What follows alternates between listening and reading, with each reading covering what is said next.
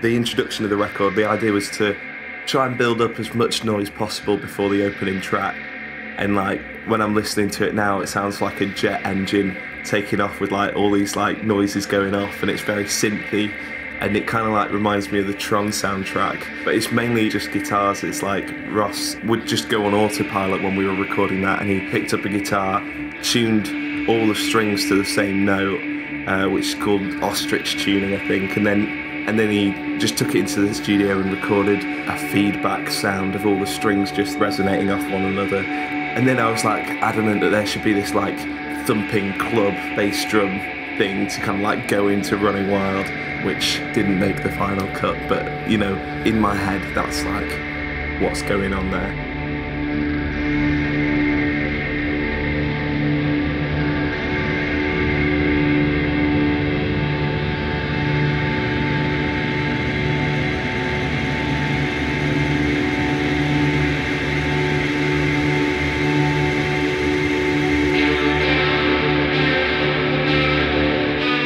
We've been playing this song since the first record came out, in fact, well before the first record came out, and it's just such a live staple of our set list that it would have just been weird to have it as anything but the album opener. It's a nice kind of sigue between the first record and the second record, and it's kind of like our attempt to kind of make a jokey, psychedelic pop record, and like the main kind of theme of it is based off the Countdown theme tune almost, so I don't know, it's just like a really cheesy mishmash of a game show and a psychedelic pop record.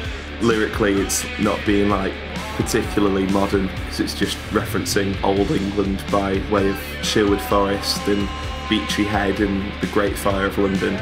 And it's just kind of, I don't know, it's not got a whole lot to say, this track, but it's always been like loads of fun to play and really proud of it.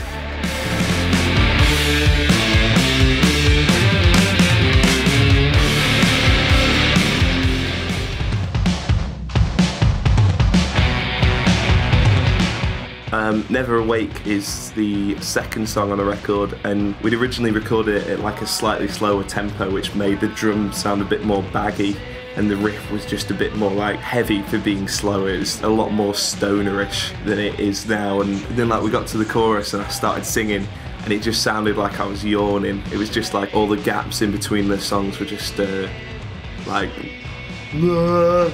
it just went on too long, so to kind of like combat that, we like went and re-recorded it again about 3 BPM faster, and it just kind of tightened it up and made it sound a lot more menacing and a bit more like, I don't know, interesting really. And the song is kind of like all the songs on the record seem to have a different setting or a different location, and they're kind of places that we'd drive past or go to like when we were growing up.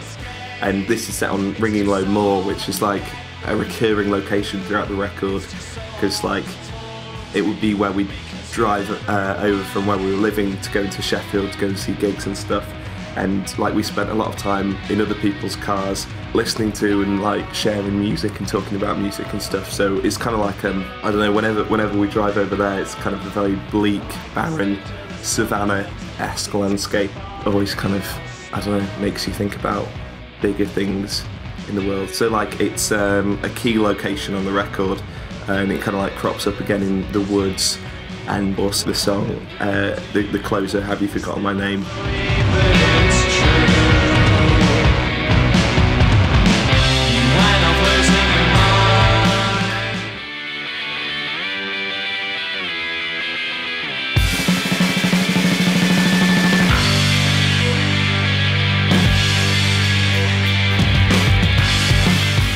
Do What We Want is a song about, it's almost like a getaway film. I got like really obsessed with these getaway films where a couple will just like go on like a murderous rampage, or they'll just go and cause like a load of havoc. So in the film, the most like obvious lyrical thing there is like related to Bonnie and Clyde, but I don't know, it's more kind of like films like Gun Crazy, and there's like a French film called Pierrot Le Fou, which is really interesting, really exciting, and really weird as well. And it's just like the track's kind of like trying to get to like the energy and excitement of like when you fall in love with someone and it feels like a completely natural thing to like go on a bank robbing spree or a mass murder, or to like implicate the local police force in you know, bribery and stuff like that.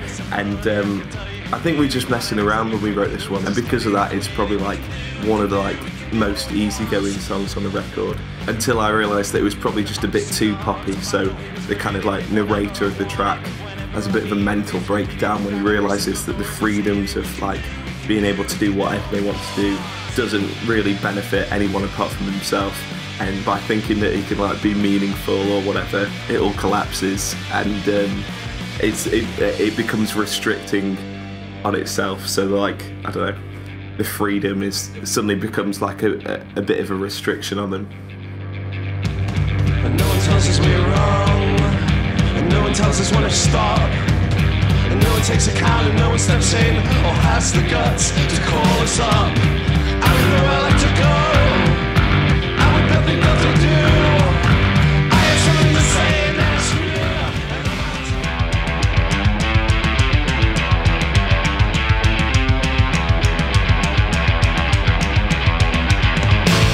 Like with Running Wild, we wrote Favourite Son before the first record came out, so both this and Running Wild seem like incredibly old songs for us, and we've been playing this live for quite a while, so it felt like the right thing to do to keep it on the record. And yeah, it was going to be a B-side or something, but I don't know, it never got recorded in the right way, and I don't know, it didn't feel like it was worth being on the same kind of single as another song that we put out or whatever, so it just felt better to save it for the record. Originally the song like comes to that halt, and that's where like the song just stopped, and it just sounded like a bit of a kind of like wind down, so we just lumped that extra verse and chorus on the end. And it's not, for me it isn't like the best track on the record by a long way. I think it's kind of one of the more easygoing things, but I really like the lyric, I want it to be yours and I want yours to be mine, because it's just really funny for me, and just like complete ownership seemed like a really funny thing to talk about. And on the last record I was messing around with kind of terms of endearment and the subject of love, and on this album I was trying to move away from like the wider concept of that and focus on how it impacts on relationships and what those feelings can bring out on people. So Favourite Son kind of displays the most distorted of these relationships, where the narrator is seeking a relationship based out of favouritism, which, you know, well, I find it funny.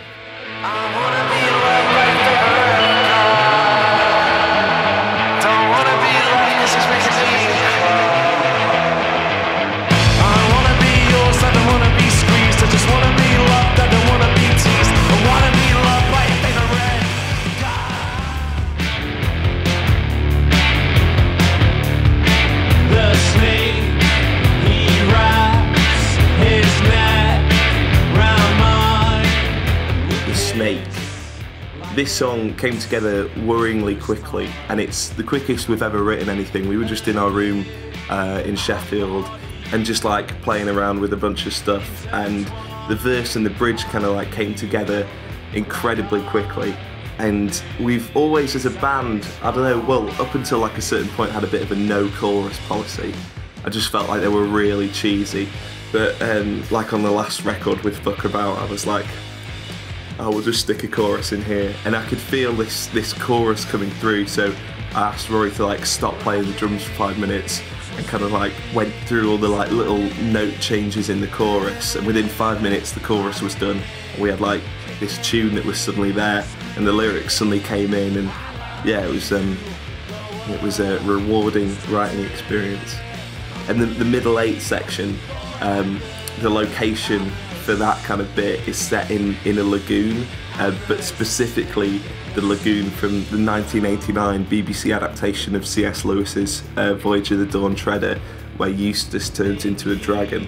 And like, we used to watch that all the time when we were kids. We had like a VHS of it and we'd always put it on. And I was researching for this, and I was going on YouTube, and I found the entire series is on YouTube, and I was watching it, I was just appalled. It was so dated, and it felt so out of touch of like what it instilled in me as a kid, which was just absolute fear and excitement. It just looked really naff. So yeah, you should go and check that out.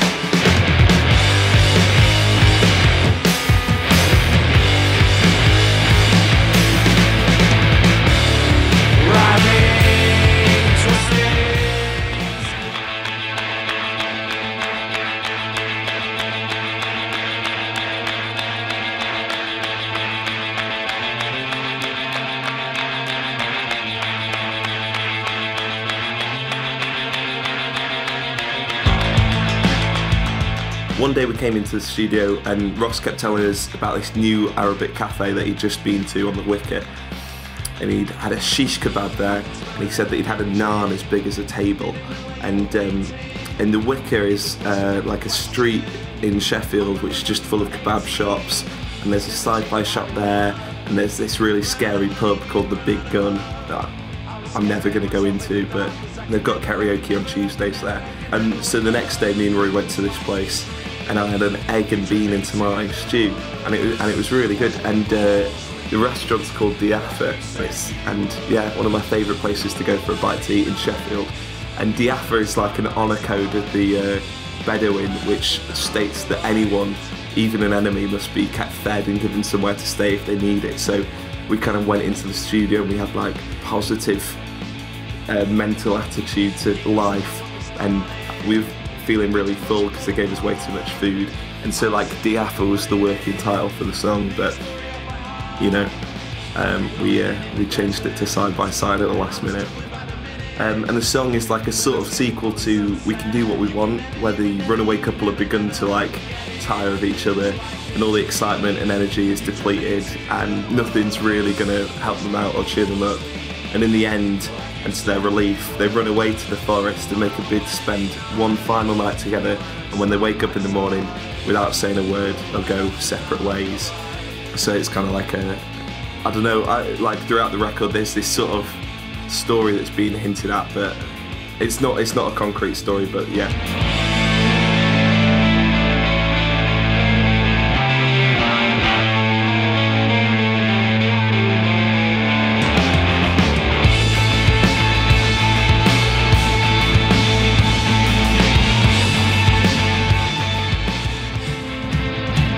Take a walk in the woods, I've got a rasping in my chest, my memories climb. I went for a walk with my dad along the Snake Pass, which is a road that runs quite near our house. We went up onto Bleaklow Moor, and Bleaklow is famous for having a couple of plane wreckages from the Second World War, where planes would pass too low over the moor in the fog and crash.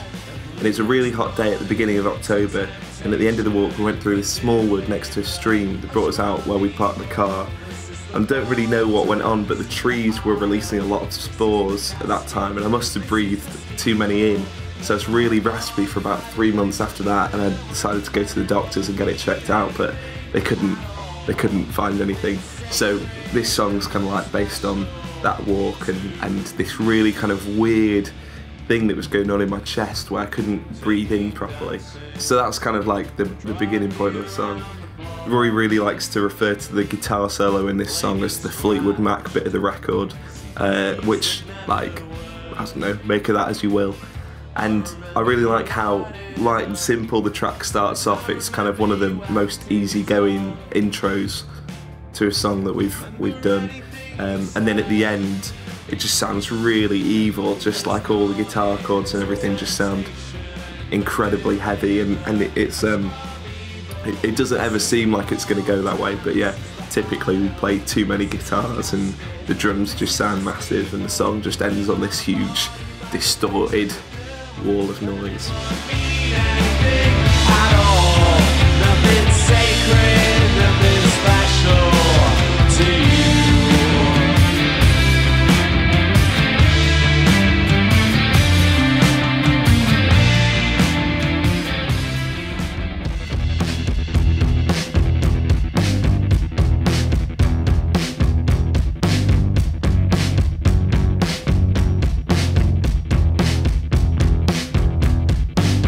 I tried to fit in a bit of a breather on this record at this point, and it was always my intention to include an instrumental track. We spent ages trying to figure this one out, just sat around in our practice room. It runs at a really odd time and it's hypnotic, and while we were playing it, it's really easy to lose concentration and go into bits that you weren't supposed to. So it relied on me and Rory and Rob, who helped write this track, just all kind of being in the same room and maintaining eye contact and just being like, it's gonna change here. And when we recorded it, it sounded mean and tight, but it didn't really fit in with any of the other tracks on the record. And Ross kind of suggested that I should pick up a guitar and just make as much noise and weird sounds from this guitar as possible. So we had a delay and a fuzz pedal, and I was just sat with the guitar on my lap, just hitting it and slamming it and pushing it around, playing bits of the guitar that you're not supposed to, and behind the neck and behind the nut and stuff, and pulling the strings off the fretboard and just hitting it, and it made all these really great sounds. And I did that for about 6 minutes, and then we split it down the middle and put it in put one left and put one right, and then we were just left with this crazy noise over the top, which sounded great, but it didn't really it didn't have much purpose or orchestration or something. So we kind of like analysed each little bit and kind of took all these noises apart and recreated them and kind of orchestrated it. So as the track goes on, it becomes noisier and messier, and then and so like one of my favourite noises comes about halfway through the second kind of verse progression, where it sounds like there's this chain being smashed on the floor. That's just the sound of like what you get when you play the guitar behind the bridge, and yeah, really proud of that guitar sound.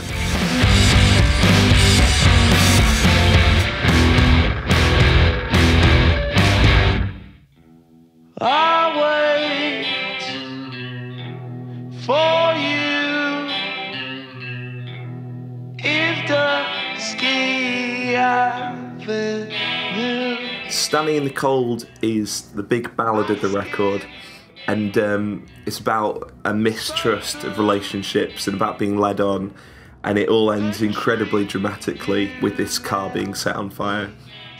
And most of our artwork and videos seem to stem around cars, and I've no idea why. I'm not a petrol head. I'm not that interested in cars, but I seem to really like them when it comes to imagery and writing songs and stuff. So it's kind of picking up on that.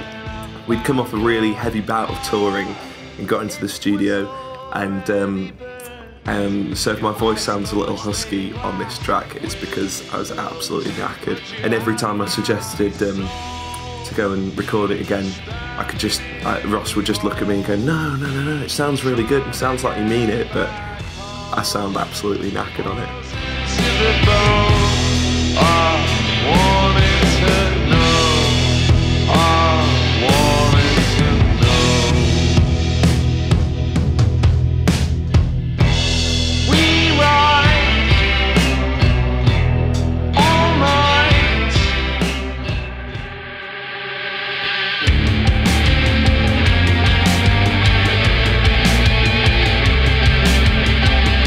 We tried a version of this in the summer and it was really exciting, and we stripped apart Rory's drum kit and recorded it with the left hand side of the kit and the right hand side of the kit, which kind of got rid of what Rory's drum style sounds like, and it sounded a lot more unusual, and it wasn't as fluid as Rory's style of playing.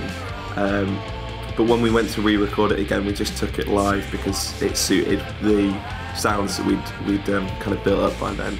And the track is separated into two parts. There's a really noticeable change in drum sound when the track kind of moves into the instrumental bit, and there's kind of like a change in momentum. It's worth listening out for anyway. And the plinky sound that's running throughout the track is kind of the same noise that I was getting on Undertow when I was just playing behind the neck, and it's really discordant.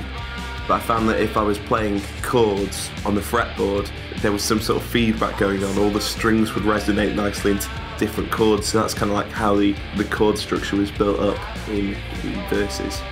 And I was thinking that it was the album closer, but when we went for the first vocal take, I could just see that it wasn't working, and like my voice was just sounding a bit monotonous. I was getting really stressed out that the record would end on this really kind of dull note. I just kept listening to these vocal takes of myself, and it just sounded really, really depressing and boring. And then I kind of picked out this nice harmony that went over the top of it, and just like asked Ross to like stop what he's doing, and like had to like run into the studio and record it before I forgot about it. I don't know, it's unusual when you're recording and you come across these flukes and they're really good and they really kind of help the energy of the session. But we were always like aware that we were kind of self-parodying ourselves, so whenever we came up with something that we sounded cool, there'd be like a lot of like over extravagant high fives and like whooping and stuff. And at the end of the song we're recording through this tape delay and this reverb, and the final sound of the record is just this kind of tailing off, and Ross just turned off the tape delay on this chord, and that's just what you hear at the end. It's just like this nice big final sigh to finish the record off.